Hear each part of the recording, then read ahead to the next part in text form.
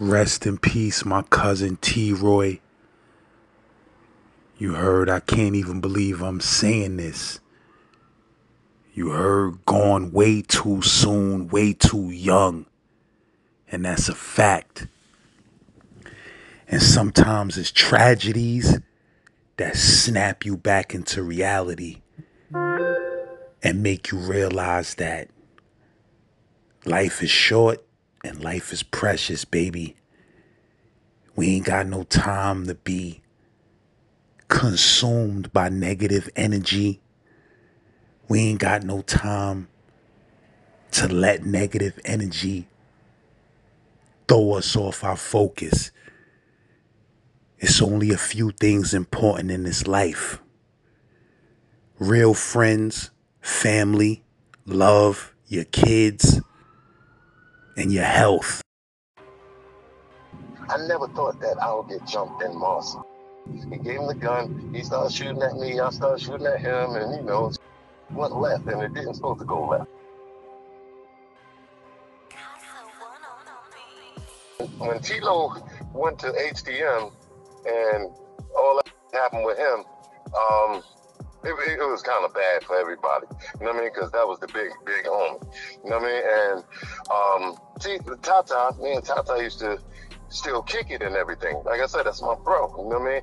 And next thing you know, some chick that was smoking crack tells Tata that I was selling at his spot, which was wrong. But, I didn't know until Tata seen my cousin riding down the street, and he says, yo, when I see your cousin, I'm gonna smack the shit out of him. So I'm sitting in the back.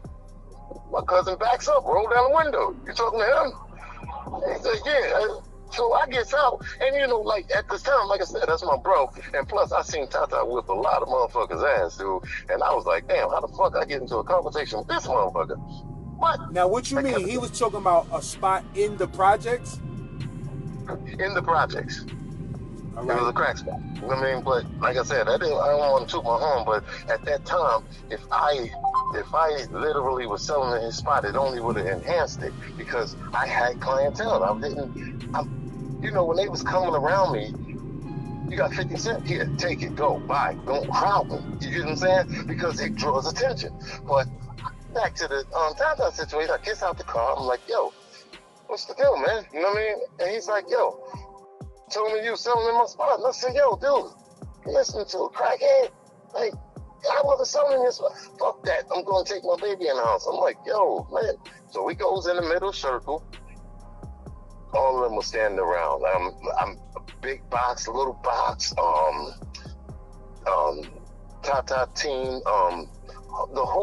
there was the whole crew just around there, and just me and my cousin. So I goes in a circle, we start fighting. It didn't go down the way that he wanted it to, you know what I mean? And next thing you know, I just stopped, you know what I mean? Because I'm still looking at him like, yo, this is my bro that got clientele out here with his hands. So I'm not gonna just fucking disintegrate that over some bullshit. So I stopped.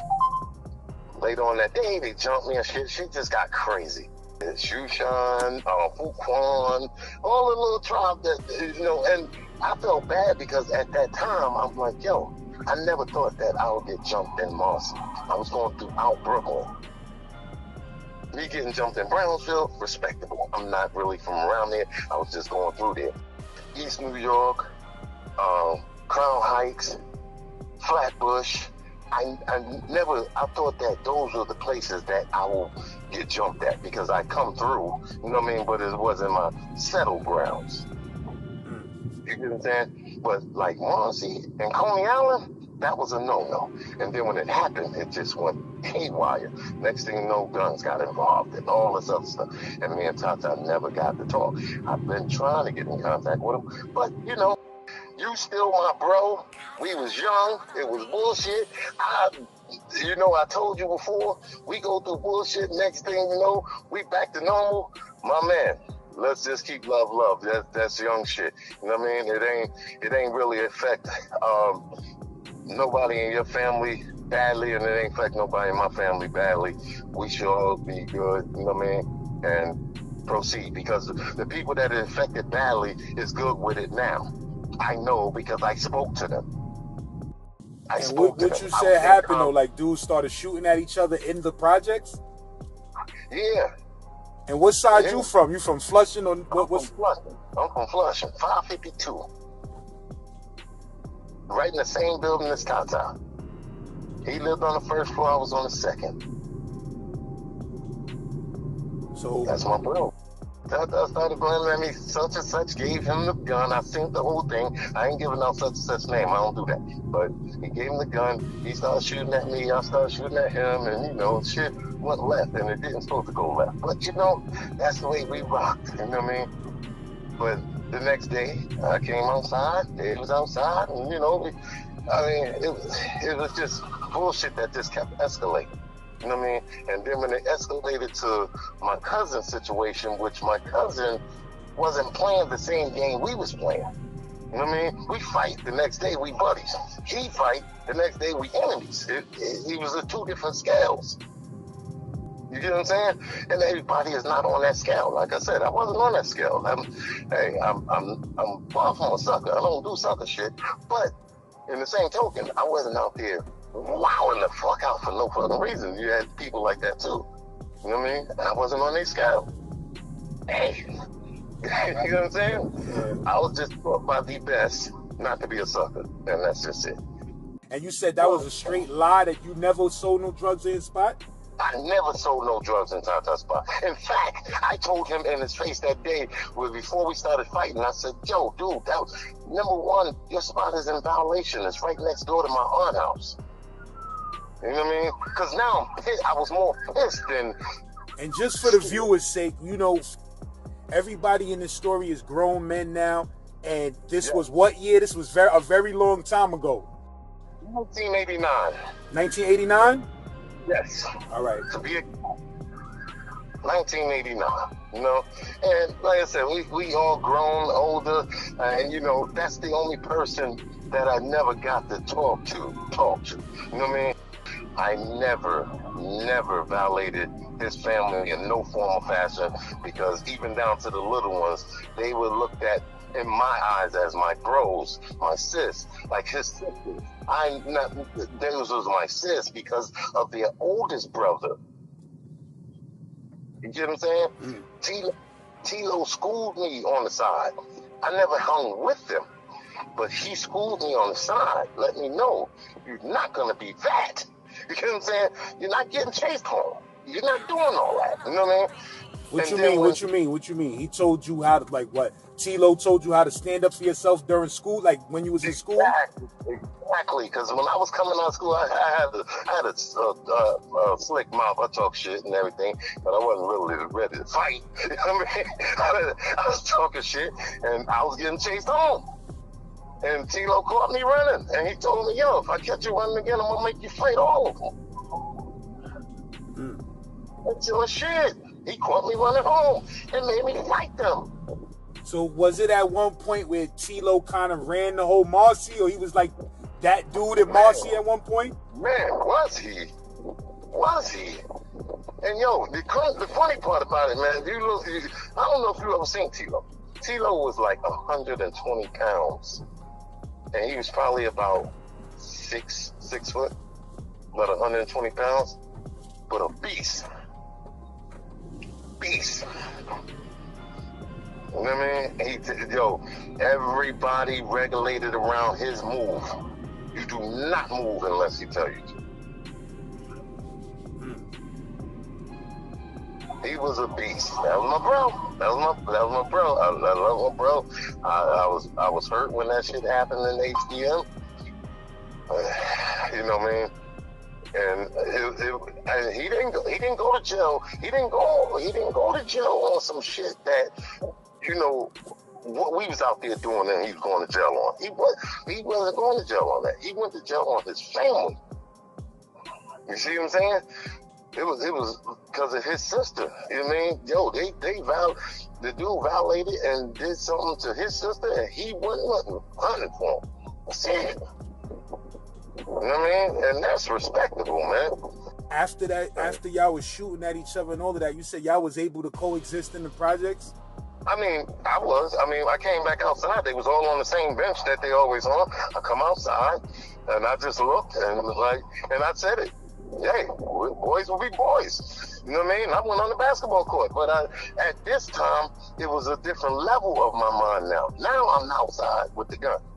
Before, I was outside just freehanding, like, shit, we gonna knuckle up. That's just it. What the fuck? They gonna whip my ass, I'm gonna whip their ass. And that's the case. But when I got jumped, it changes the whole ordeal of it because I was more hurt. I was in my feelings about the shit because I'm looking at, this is my family. Like, I grew up around these motherfuckers. I'm not gonna get jumped. I'm gonna get my ass whipped one-on-one. When dudes jumped you, like, was it a bad jump or, you know, just dudes assisted? It's supposed to have been a bad jump, but it wasn't. I came out of there with a ripped Reebok shirt.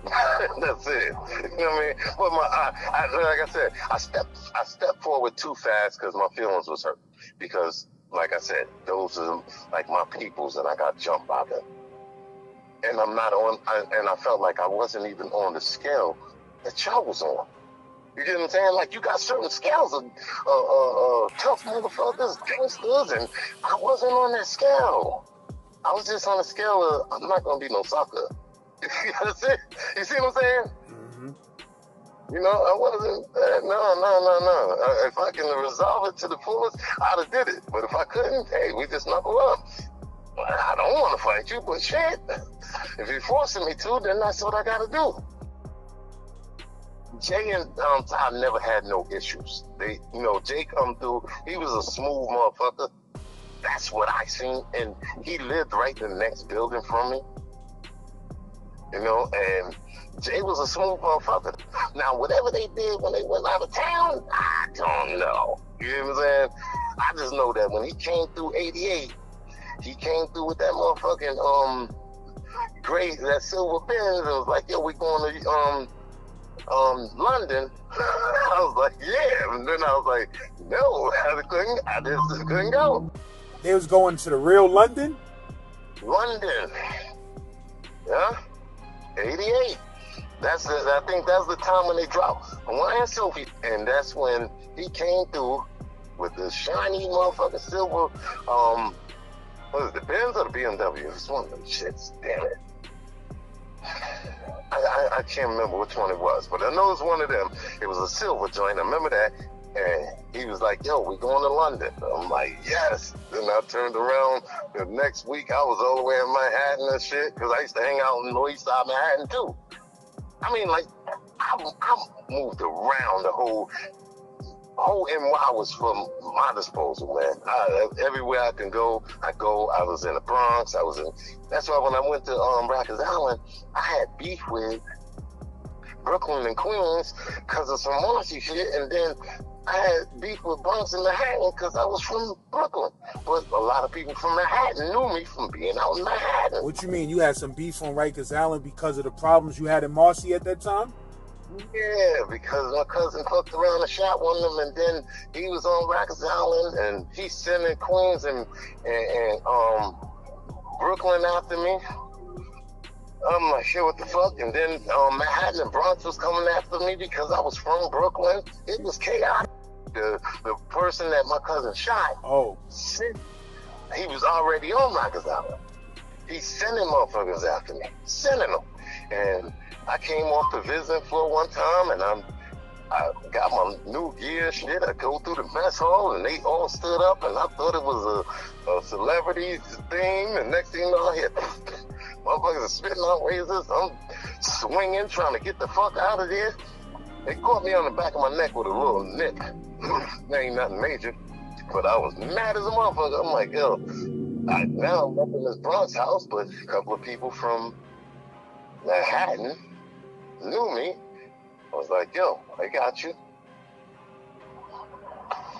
Other than that, I was sitting dead on Rikers Island. 1990, 91, I was sitting dead. And I was sitting dead because of the simple fact that I really ain't have nobody. I had a certain few from Manhattan. That was it. And I got lucky because even Chinese Shadow is my people's in Manhattan. So he opened up the floodgate to let me live in the Manhattan Bronx house. And what year was this like? 1990, 91, 90, 91. Yep. And I was like, what the fuck, man? I got on there and I was like, I'm in trouble. But I tell you this, every time they were supposed to have been outside for me, I went outside. I'm not staying in the house. I can't do that. You know what I mean? I went outside, and like I said, it was a select Manhattan people like, it's not going to happen. It's not going to happen. You know what I mean? So they kind of, but I was from Brooklyn. But they knew me from hanging out in Manhattan, too, and in the Bronx. Yeah, bro. So how long you had to lay up on the island and go through that shit? I laid up on the island for about 8 months, and then I got a little bit older. They shipped me over to HDM, and then from HDM, I went upstate, did about 10 years. And the shit kind of followed me. I got to, whoa, let me give you this one. This wasn't Franklin, it was Cayuga. I was in Cayuga, and the same soldiers that was on Rikers Island came up there, and they plotted against me in the yard.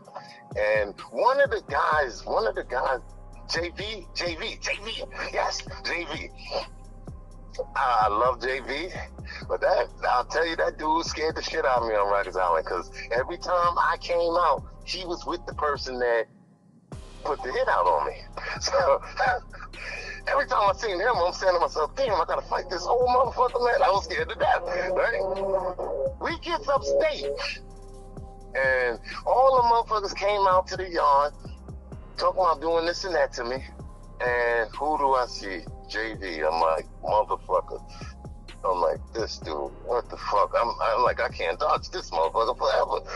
He comes over there and he said, yo, what the fuck going on? What's going on? And they like, yo, you know, this motherfucker did this and that, and it was a hit on him. And he said, yo, we was on Rikers Island, right? And I stood there and watched the motherfucker that you talking about doing the soldier move for ain't do shit to him. So which one of y'all want to go first? Because if you think you're going to jump him, it's going to be a problem. I was like, holy shit. I mean, like, luck was on my side forever and shit. You know what I mean? Because this old motherfucker I did not want to go up against. I'm telling you, dude, like, I'll tell you, I'm going to start it off from the beginning again. I was not one of them tough motherfuckers, but I just couldn't be a sucker. It was embedded in me not to be that. But he scared me. You know what I'm saying? I knew I was like, eventually I'm going to have to fight this motherfucker. And you looking at now, I was like 17 and I was like 4'11". Come on, man. And he was big as hell. I'm like, God damn, man. But he set the record straight, man. And I definitely want to give out the shout out to JV. He stood up and called it how he seen it, man. And you said since all of that, y'all squashed whatever took place with your cousin and all of that, y'all squashed that and put that shit to rest? Yeah, I did. Because when I was in Comstock, dude came through that was putting all the hits out on me.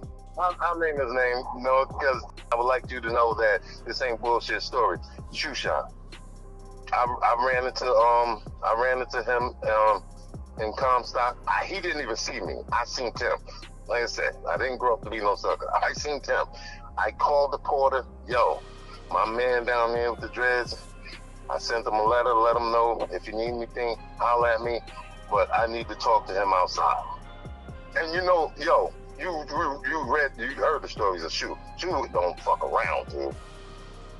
He do not fuck around. So I knew once I go out to the yard, it was gonna be problems. But I wanted him to keep the Dodgers out of the whole equation because I know Shoe. Shoe ain't gonna tell on me. I've been getting into trouble because of his soldiers. He's not gonna say shit. I'm not gonna say shit. We just proceed. You get what I'm saying? So we went to the yard. I said, yo, bro, do me a favor. Whatever we gonna do, let's do it. But do not put them fucking people in this, man. You get what I'm saying? And I'm like, yo, I know Shoe ain't gonna tell. We don't do that. So that's why I called him to the yard, let him know. Look, let's do it. And like I said, Shoe's a fucking beast, dude. He's a fucking beast. I know it. I just know that what I was up against. And he knew that I wasn't going, I'm not running. I'm still here in this fucking jail, Comstock, by myself, still. You got the whole tribe. You got everybody on lock. I'm cool with that. Just leave them out of it. And it's just me and you. And we do it from there. You know what I mean? And he spoke to me and he said, listen, that was a while ago, but your cousin shouldn't have did A, B, and C. And I said, I understand.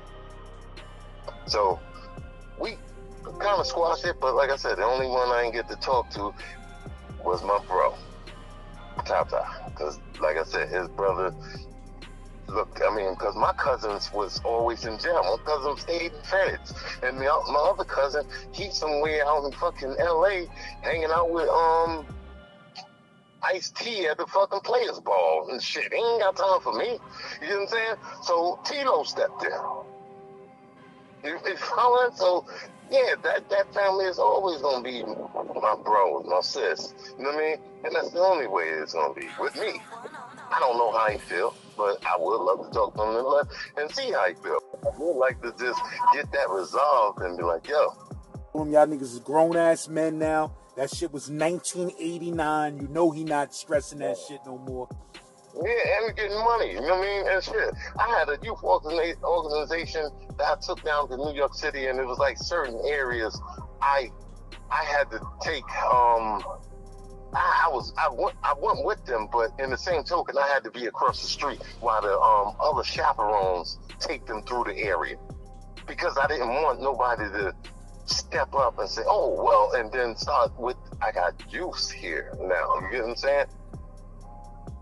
Yeah. So, like, even like if they were like, yo, they older now. Hey, you're going to take me down there and want to go to the 440 Club. Okay, cool. You go that way when you're going to the 440 Club, and I'm going to go that way. But if you see me leave, do not leave with me. Because I never got that problem resolved. So I can't put other people in danger with some shit that can, you know, how they say your history can haunt you. You know what I mean? I don't want to get nobody else in no fucking danger like that. That's a fact. You know? That's a fact. So I just keep them, when I take them kids down there, I take them to certain areas, and then I tell the chaperones, listen, this is what you do through this area, you go right there, I'm going to be right across the street. You know what I mean? So if the problem comes, it's across the street. It's not where you at. Everybody in Marcy know me as Cory. Shout out to my bro that was arrested, Stan Burrell, because when I went through there, Stan Burrell threatened me and told me I need to bring my ass back around there. And I said, look, Stan, you living here. I didn't get everything resolved. And he said, fuck all that. I told you come through here, you come through here. Stan Burrell that's my other bro, but I didn't want them to have problems, you know, two of my brothers having problems over some shit that I can try to get resolved.